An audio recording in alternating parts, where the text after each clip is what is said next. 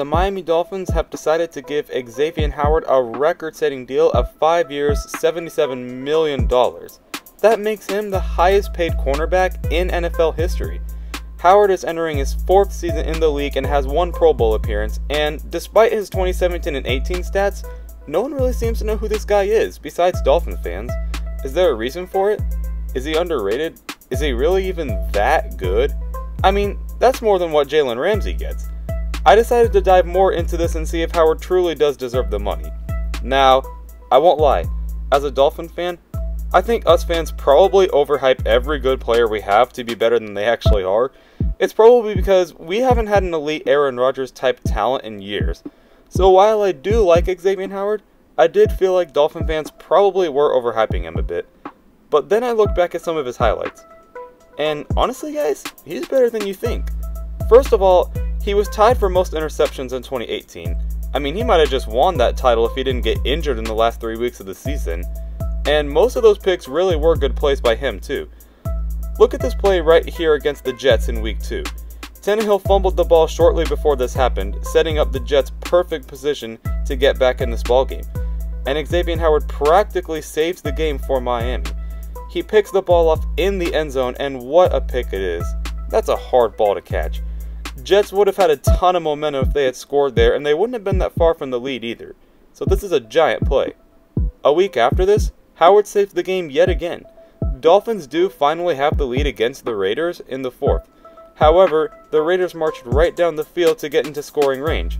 Now yes, Carr is a little bit under pressure by Cameron Wake, but that's after he throws.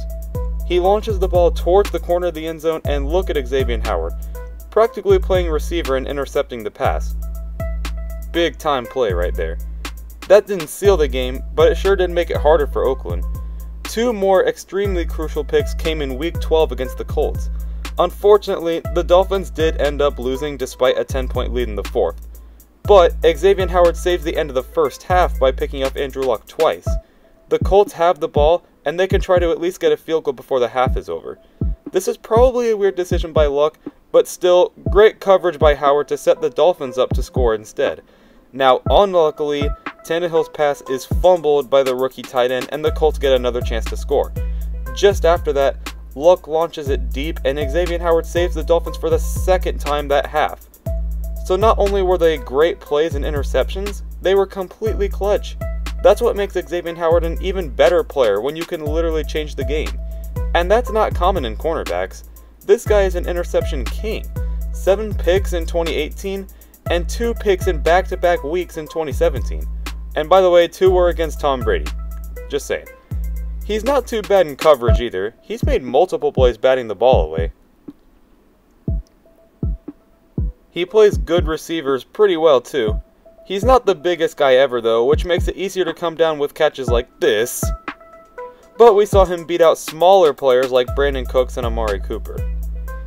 This is probably why I thought he was overrated at first though, because players like DeAndre Hopkins would most likely win that matchup. However, he did still play him tough, and I think as long as he continues to grow, he should only get better. So, besides the fact that he's a little bit smaller, I think he does deserve the money he got, and especially now because we have him in his prime. If you don't know who Xavien Howard is, you should start paying attention a little bit more.